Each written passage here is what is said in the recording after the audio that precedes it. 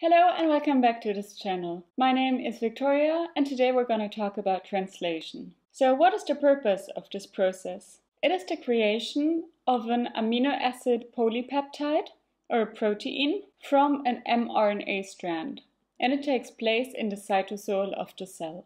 This process can be divided into two main phases: the initiation and the elongation.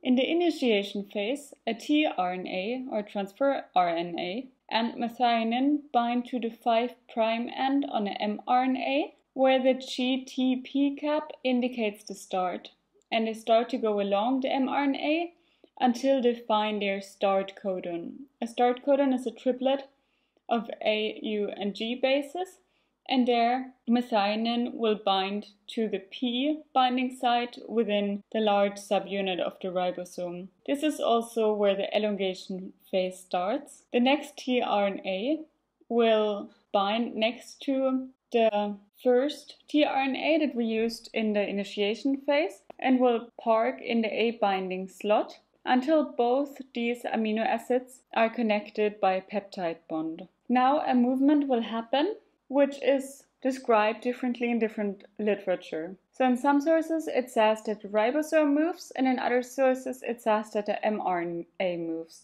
So just ask your professor what they want to hear in the exam, whether the ribosome moves in a sliding way, so that the small subunit goes first under the large subunit, and then the large subunit moves over the small unit, so that they have the mRNA in between them and the ribosome moves, or if the ribosome is like a workbench for the mRNA, so that the mRNA can be moved through the ribosome. Then always the same kind of process will happen, that tRNA will bind to the A side, then the ribosome or the mRNA, depending on the literature, will move. Then it will go to the P side, then the next one binds to the A side, then the E side will be the exit side, where the tRNA will leave after the amino acid connected to the tRNA is connected to the other amino acids, so that the amino acids will build a chain which is connected to the P side of the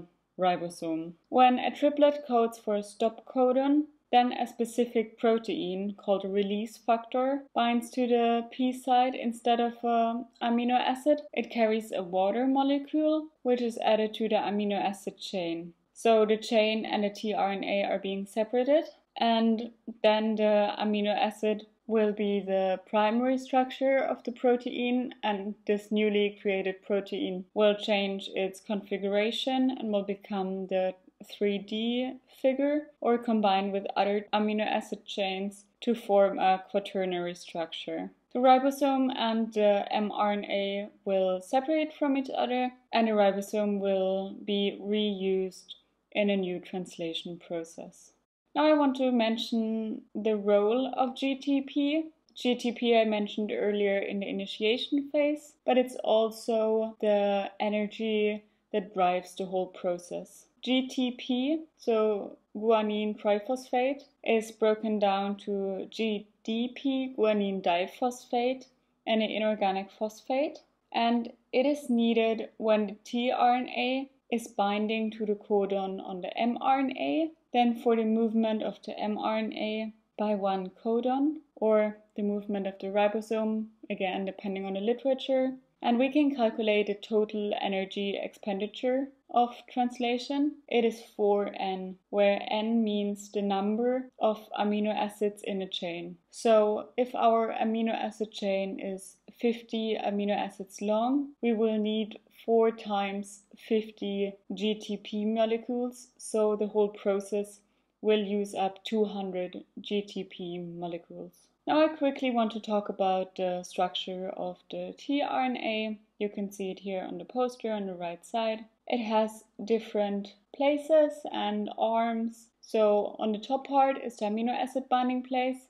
This is where, as the name says, the amino acid is bound to until the amino acid will be connected to another amino acid by a peptide bond. Then we have different arms, the T arm, the D arm, and the variable arm. They're giving the tRNA their specificity. And then we have the anticodon, the perhaps most important place of the tRNA. It is formed by 3 bases and it helps in recognizing the binding site for the specific amino acid on the mRNA. I do it more in a scheme-like manner within the ribosome, where you can see where the anticodon is carrying the bases, which are connecting to the mRNA.